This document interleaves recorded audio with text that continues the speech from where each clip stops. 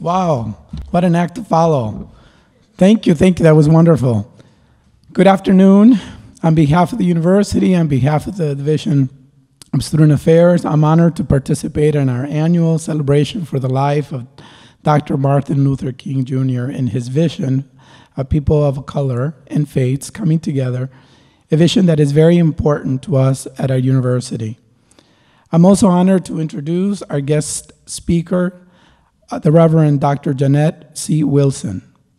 Reverend Wilson is the co-founder of Wilson Howard PC Attorneys at Law, Inc., where she served as a criminal defense attorney for more than 15 years. She left the private practice of law for 13 years to serve as the full-time Assistant General Counsel for Reverend Jesse L. Jackson in Operation Push, Inc., and ultimately was appointed to serve as Push National Executive Director. Following her tenure at Push, Reverend Wilson served as Interim General Counsel for Chicago State University and as Special Counsel to Mayor Eugene Sawyer throughout his term in the office. Reverend Wilson currently serves as the Senior Advisor to Reverend Jesse L. Jackson's Sr., National President of Rainbow Push, Inc., pastor of the Fernwood United Methodist Church in Chicago, and Special Assistant to the Chief Administrative Officer of the Chicago Public Schools. She earned a bachelor's degree in chemistry from McMurray College, a master's degree in environmental science from Governor State University, and a JD from the John Marshall Law School, and a Doctor of Divinity degree from the United Theological Seminary.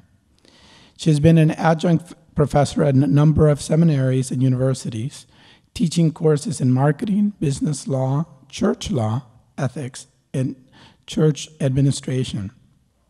Reverend Wilson has been honored by the Cook County Bar Association with the William R. Ming Award for outstanding contributions to the field of civil rights. She's also been named one of America's top 100 Black business and professional women by Dollars and Cents magazine. Please join me in welcoming Reverend Dr. Janette C. Wilson.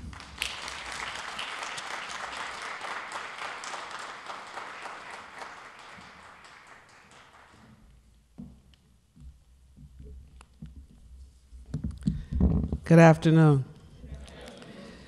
Because I can't see you, you have to talk back to me, otherwise I won't know you're out there. The lights are really strange. I guess it's so that speakers won't get nervous, because you're just looking into a dark hole. I want to thank Dr. Conrad Worrell for arranging this opportunity for me, and for Megan Mitchell for facilitating such a powerful program to salute the life and work of Dr. Martin Luther King Jr., and for the interim president for allowing me to come and hosting me. You have a very powerful interim president who served as the provost. He has a commitment to diversity and in education, and to building a high-quality institution here and expanding your reach beyond the walls of this place. And then I want to thank my husband for coming, so if nobody else says amen, I know he will. And the Bantu dancers for really connecting us to our African roots, since all of us are people of Africa and people of African descent, even when many of us don't acknowledge it. Today is celebrating this weekend. Dr. King's actual birthday was on Sunday, January 15th. And as I thought about the 88th, what would have been the 88th birthday of Dr. King, and I look at our country today, we really have to move from disappointment and disillusionment to direct action. The challenge that many baby boomers like myself and persons in key positions in power face in America is the dilemma of implementing social change while we are working in Pharaoh's house. That is taking the role of the oppressed while we are citizens of a country that oppresses us. It is difficult for those of us who have spent time in the hallowed halls of these institutions, many of whom funded the slave trade, many of whom who continue to foster the disconnect from one race, one class, and one generation to another. And so when I think about the growth and spread of many of the youth movements around the country, Black Lives Matter, most recently, before that, Occupy, they were occupying New York, occupying Chicago.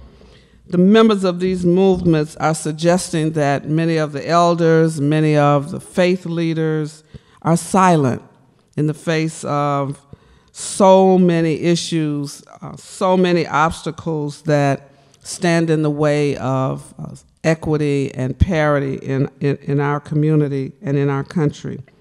Many of the churches are viewed as, and even other religious institutions, but in particular the Christian church, viewed by many in your generation as irrelevant to both history and to the present. And so the challenges we face today require all of us to rediscover some of the traditional values that spawned leaders like Dr. King. Lutherans must look back to Bonhoeffer, who languished in prison for a cause. Baptists must remember the Anabaptists and the Methodists and reread Wesley and the abolitionists. The Catholics must go back to St. Francis of Assisi and begin to wrestle with the real challenges the church faces and not remain an entertainment venue once a week or twice a week for those who are looking for a quick fix that won't last past the worship service. Baby boomers must look to the actions of Gandhi, Mandela, Dr. King, Malcolm X. And we must look at models and for witnesses that the church has made in the struggles for liberation, looking at liberation theology and the struggles as articulated by Dr. Howard Thurman, Jesus and the Disinherited, or James Cone, or Dr. Jeremiah Wright, and even in our present day, Reverend Jesse Jackson, and many, many others that we can look at.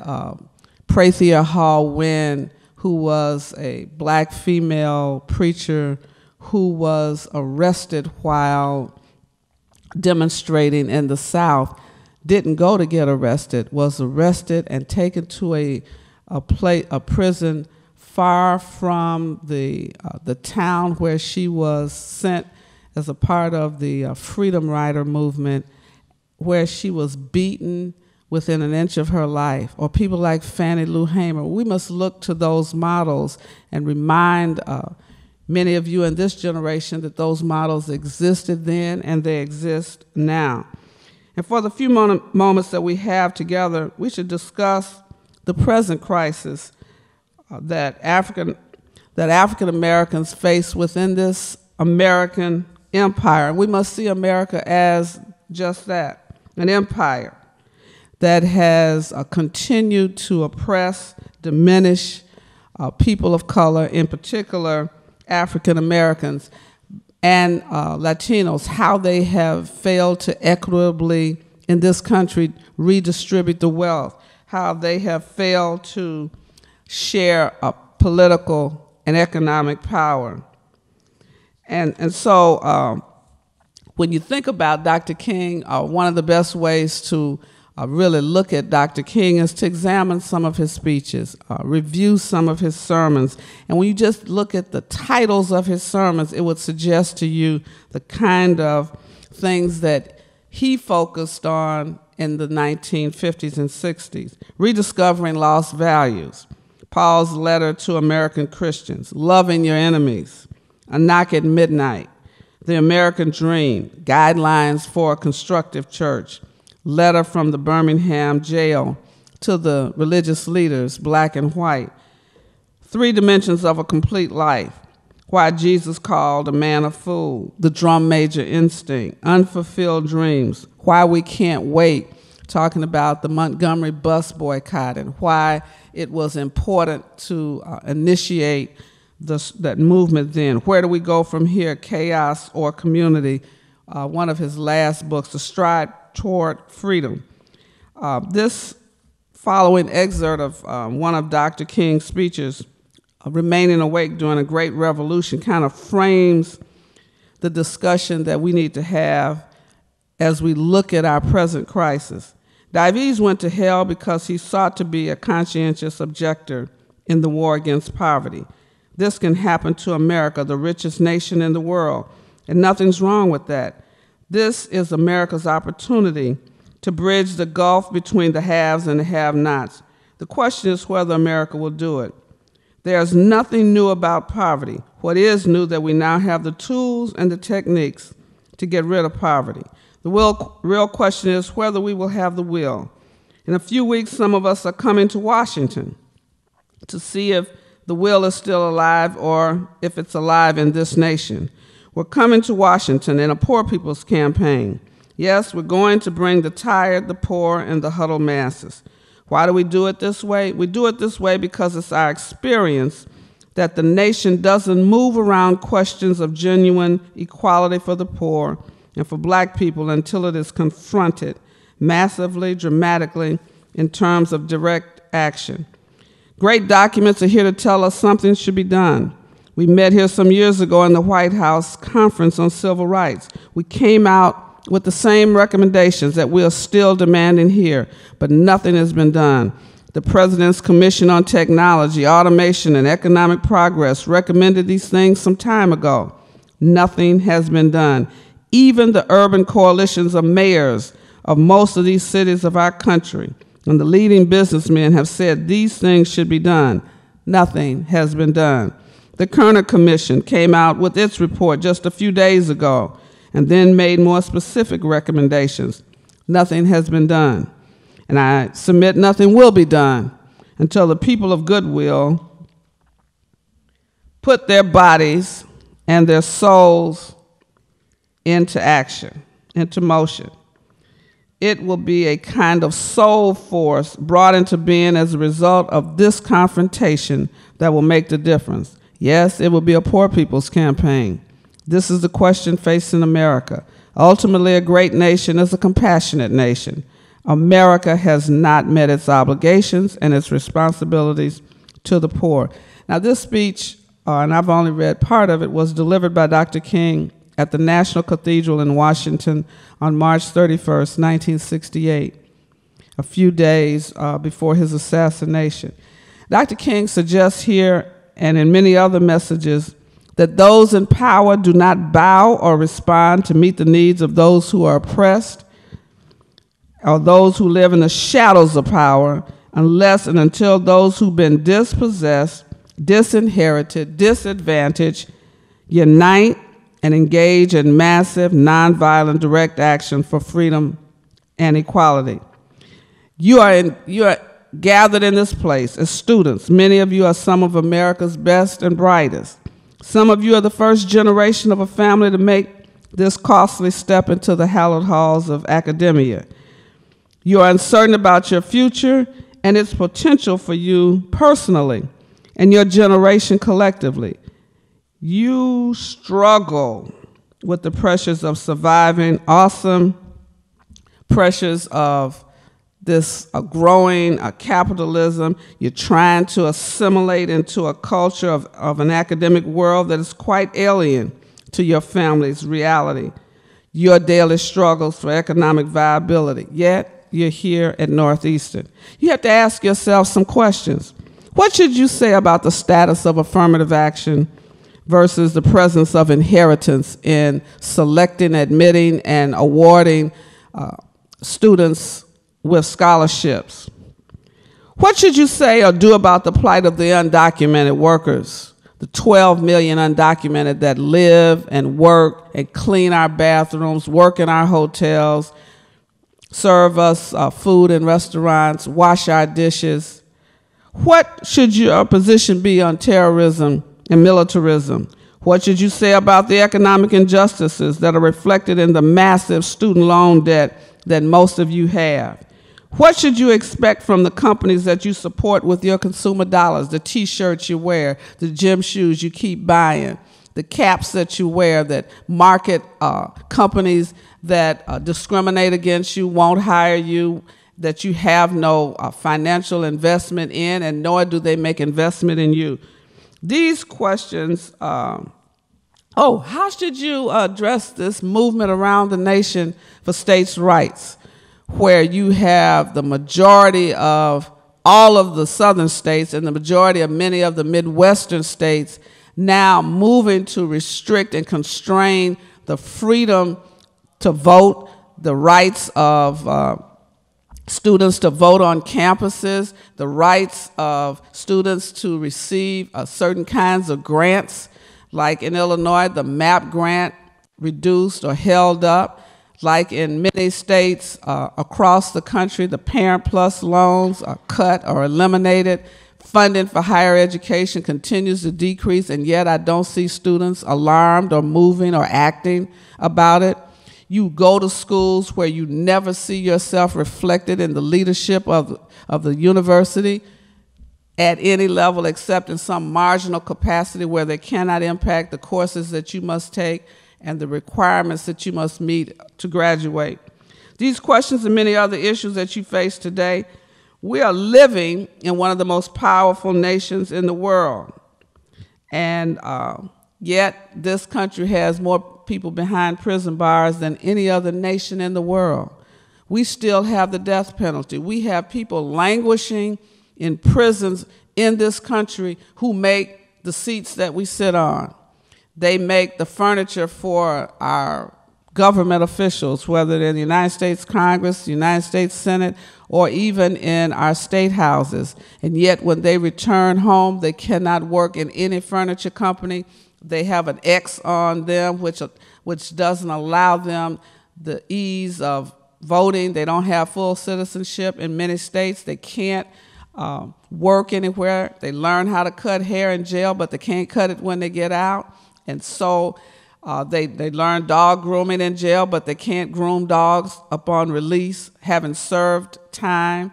They learn a lot of skills and trades. Many of them are carpenters. They make rubber, tires. They make shoes in jail. They make reservations for hotels that they cannot stay in upon release. And so what is your generation going to do about it? What are you going to say about it? It's on your watch that young people are attending schools that do not educate them.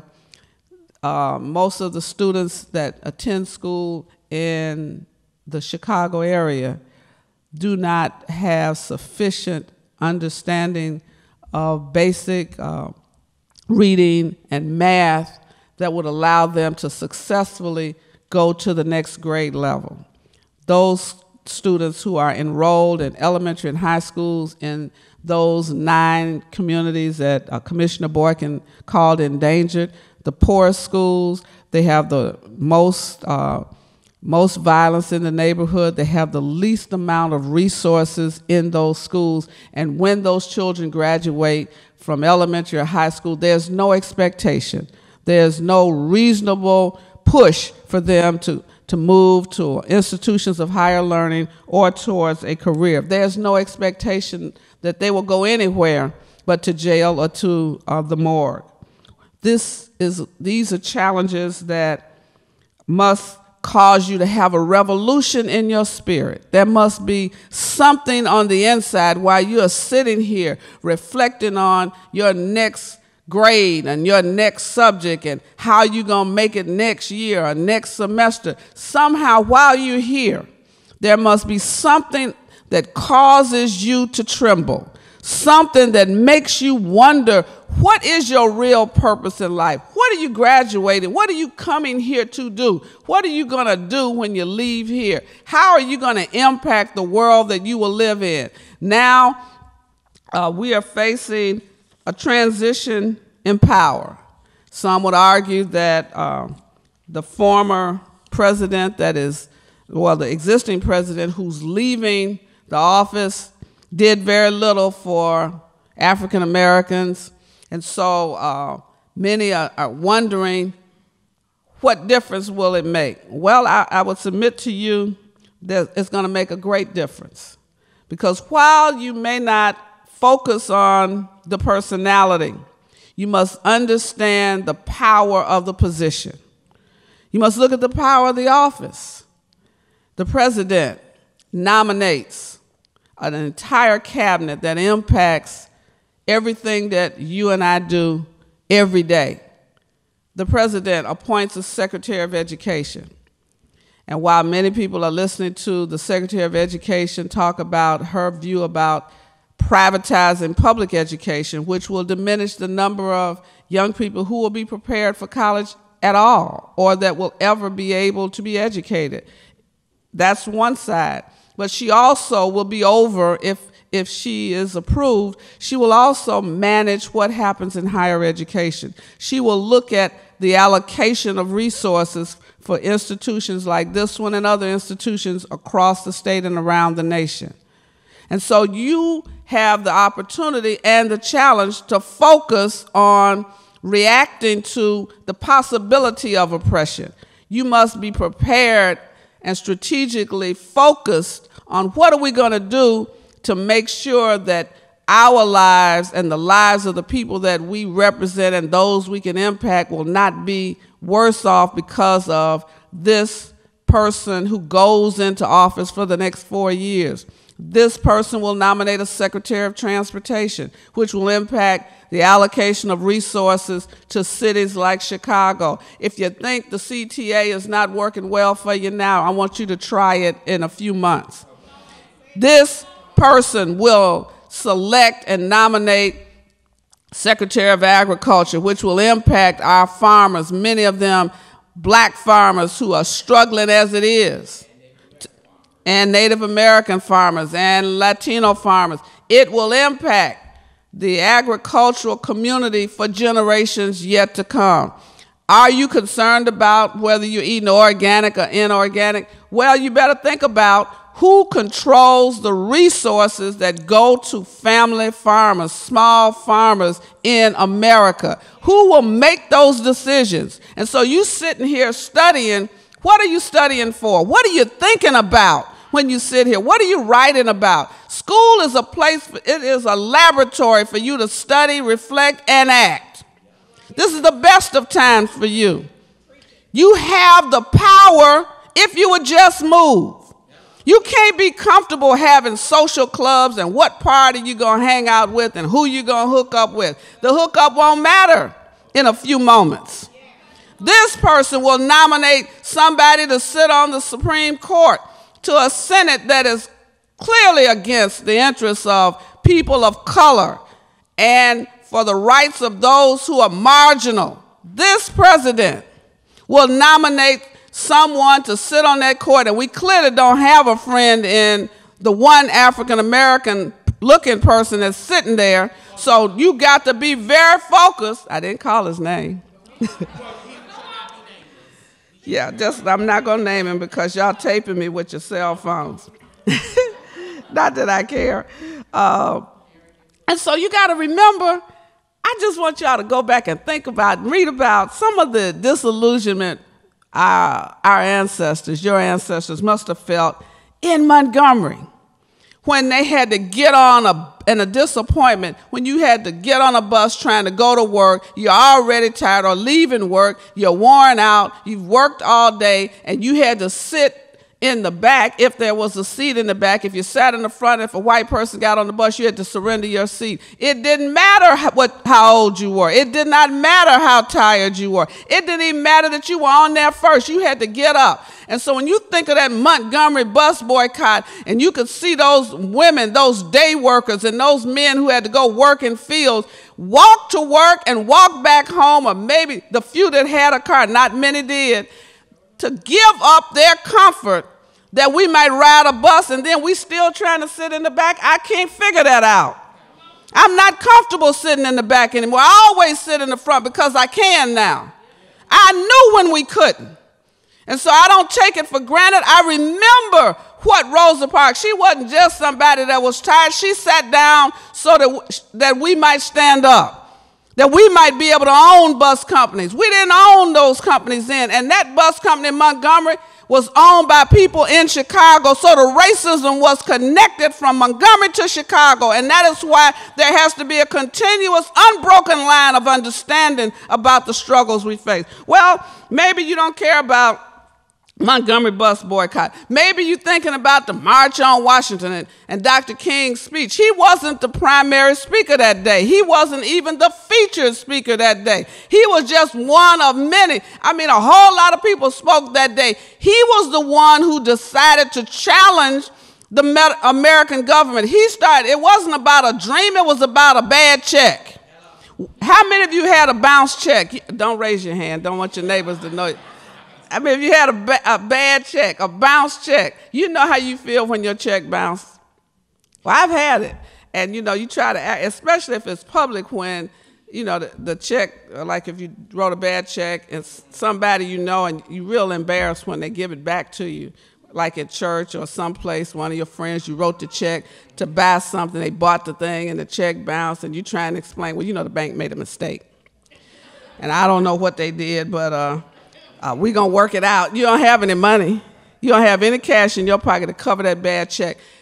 And you really may be genuinely concerned, but I guarantee you America is not. Nobody cares if you get educated. It's not designed to accommodate us. The reason you can come here is because somebody fought for it. The reason you can sit in this building is because somebody decided to fight to open up the process in higher education. And so when Dr. King came to Chicago and black people were living in what was considered to be slum conditions, they had adjusted to the conditions. They woke up with rats and roaches running and water full of lead, not even dealing with, let's not stay here any longer. We can't live like this. This is inhumane. They had adjusted to those conditions until he moved in to the slum. So why would he do that? Because in order to change something, you must be proximate to the problem. You must feel the pain of those that you say you're going to change it for. Dr. King didn't have to live like that. He was born into a family of privilege. He was a Baptist preacher's son, a Baptist preacher's grandson in the South, in Atlanta. He was a great big somebody. And he reduced himself that he might be able to fight for those who couldn't fight for themselves. When he went to Memphis, it wasn't just to give a speech on the balcony of the Lorraine Motel. He was there because those garbage workers were being killed and abused. They had no rights. They were working without benefits. They had no health insurance. They would kill you on the truck, close you up in there. It didn't matter to the people. They never got to drive the truck. They were always the ones who were inside, had to ride inside with the garbage. He went to Memphis for the garbage workers. So the Poor People's Campaign, it wasn't just about poor people that were black. He realized that poor people were poor in Appalachia. Have you ever been to Appalachia in Ohio, where you see white poverty at its peak? When you go down through Appalachia and some parts of the South and some parts of even Illinois, where people are still today with dirt floors, without indoor plumbing, people living in this century struggling on reservations, the indigenous people who were here first when Columbus didn't discover anything, didn't even make it to the shores of America. He's somewhere lost talking about he discovered America. America was not lost. The country was here. There were a group of people here living quite well from the land, and had to teach the pilgrims how to eat. So when you think about the struggles, don't diminish the past. And don't diminish your elders because they're not marching so much right now. They don't have any more energy. They've given themselves to their season. It's your season. And you don't have the right to simply criticize the past. The thing you must do is challenge yourself. You must be the drum majors that you're looking for. Yeah, Black Lives Matter. All lives matter. Yellow lives matter. Red lives matter. All lives matter. Poor people matter. And if you think they matter, then you have to march, not just to be on the street and challenging the force that can incarcerate and can kill you at will, particularly with this transition. You all don't remember when Mayor Daley said shoot to kill. The senior. He flew over us in helicopters when there were demonstrations in Chicago, and they called them riots, and Dr. World knows more about that particular one. I was coming home from school and heard the announcement, shoot to kill. This came from the sitting mayor who cared less about the demonstration. What he was focused on is get rid of them, whatever it takes. And so when people like Bobby Rush and Congressman Rush and Congressman Davis and Reverend Jackson and Conrad Worrell are seen on the street and they're challenged by people who've done nothing but be born. So you have to you have to remember that this is really something that I know I'm going to sit down. Dr. King said this, and this is part of his Chicago campaign, because you have to know the history to really know what you should be doing. You cannot keep, marching was a strategy. It was not just an activity. We didn't march to get on the news. We marched to put pressure. I mean, when Reverend Willie Barrow shut down the Dan Ryan with a group of us, we shut the Dan Ryan Expressway down, not because we just wanted to stop traffic. We found out that black road contractors didn't get to build a road. And we said, we drive on the Dan Ryan every day. Most people you see going on the Dan Ryan are black. So we felt they were going to do some work on the Dan Ryan. We felt that we should be able to do the road work. And we had tried to talk to the then governor, and you know he didn't listen to us, and so we tried talking to our little legislators, and we could not get the Speaker of the House and the President of the Senate at that time to respond because we wanted to have our share of the construction contract. So we decided one day to just shut the Dan Ryan down. And we did, and had the media, and we had trucks to slow the traffic down because we had to make it safe.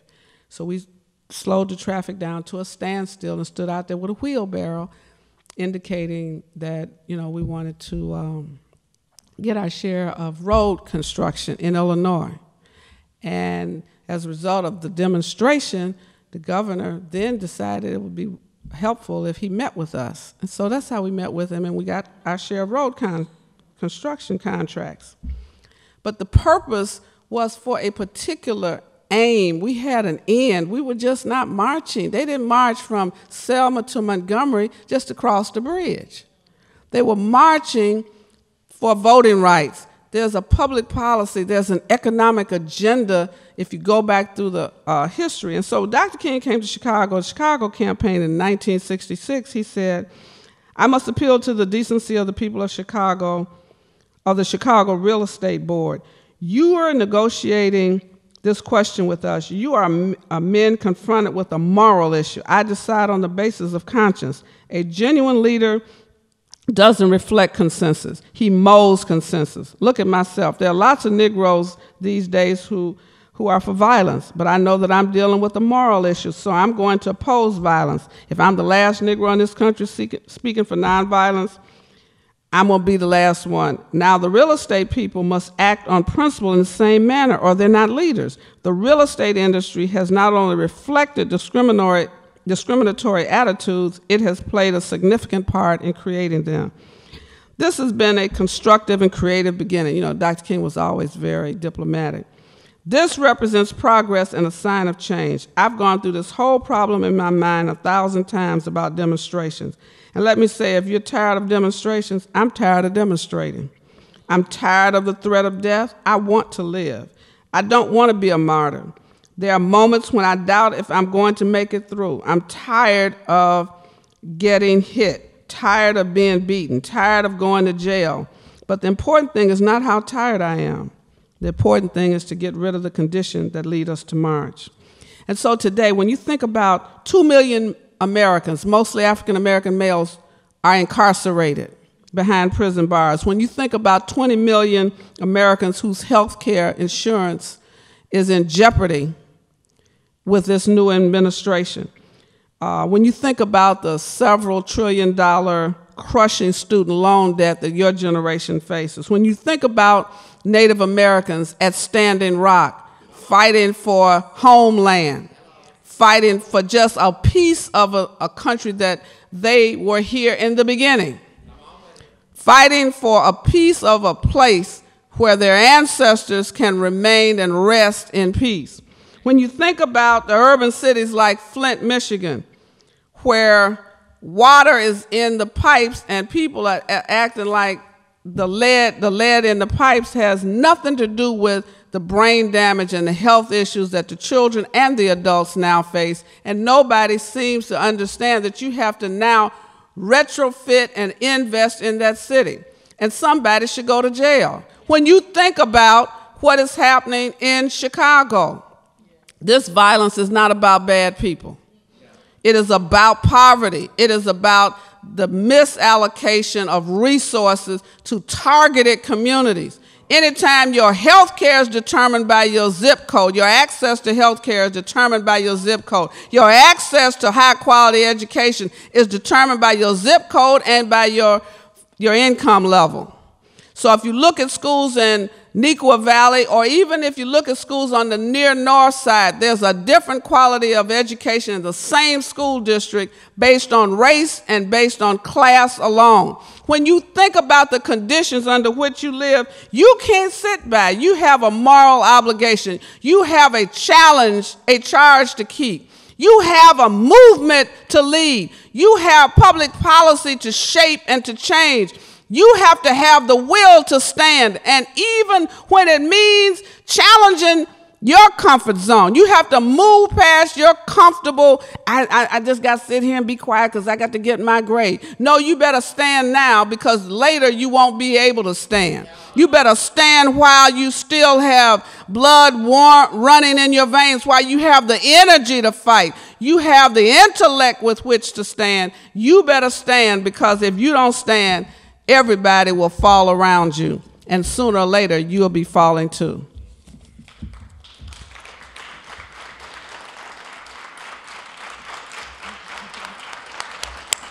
Can we give Reverend Wilson another huge round of applause?